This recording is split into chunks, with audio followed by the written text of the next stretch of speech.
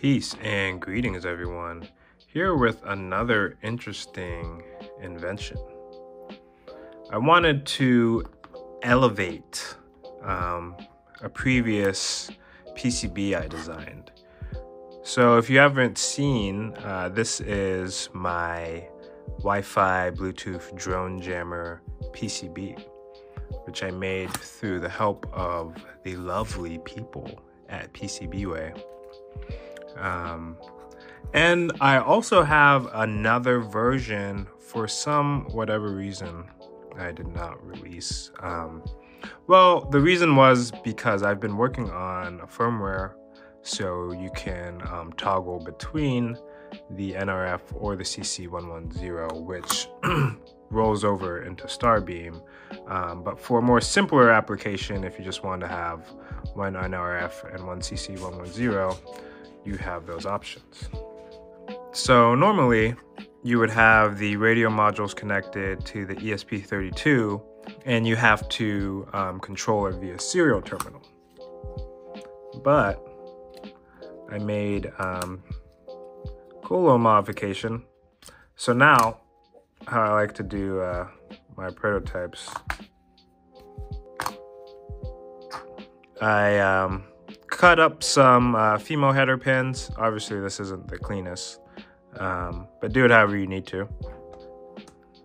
I used these female header pins, but this is just a 40 stack, and then I just use some cutters and just make a pretty careful cut.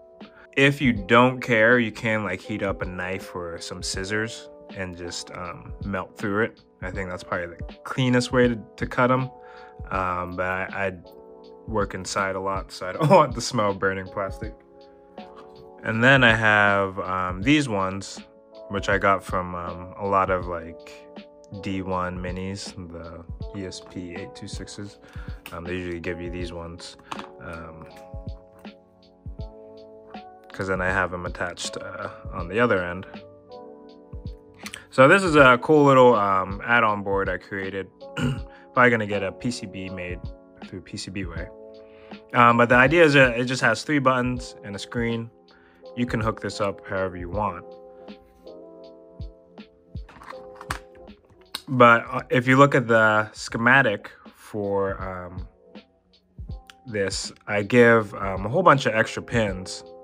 So you have the 3-volt ground, IO2, 17, 5, and then, there's a few other pins available here at the bottom as well. So I soldered in some header pins. So now I don't have to sacrifice anything if the project doesn't go well. And you just pop that in. And with these boards, the NRF and the CC1101 pretty much have similar pins. The only difference is that the IRQ isn't used for the NRF, but for the CC1101, pin 8 is GDO2 and is necessary for an input pin. So it needs to be on a certain pin. So over here, I just connected that GDO2 to just any pin, because you see here this is the NRF 24. So originally the IRQ wasn't selected.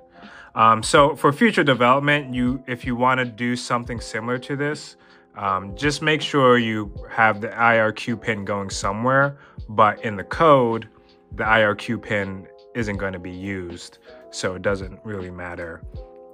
So you might as well just use it instead of just leaving it out like I did in the first design.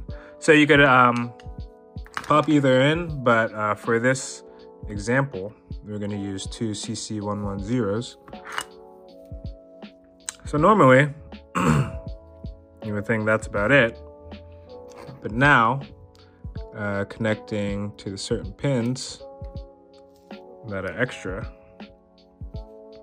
you now have this fully featured device. Yeah, once again, I'm gonna have some more documentation on this if you guys are interested.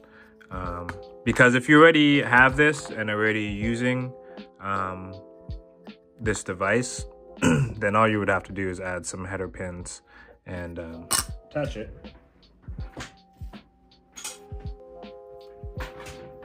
So let's turn it on. Okay, so now we will turn it on. Look at that. Initialize both CC1110s.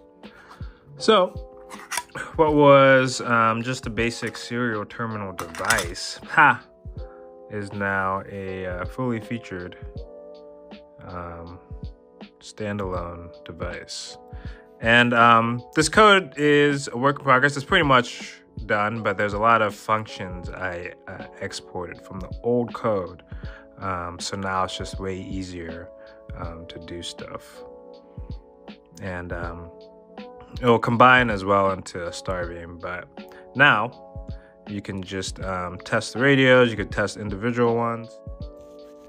Okay, so now we got SDR++ going.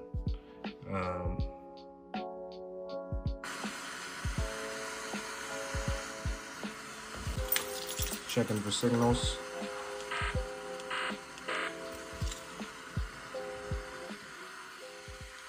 Now we'll test the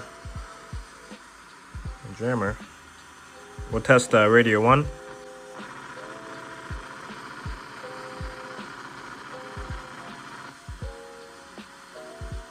Okay, now we'll test both radios.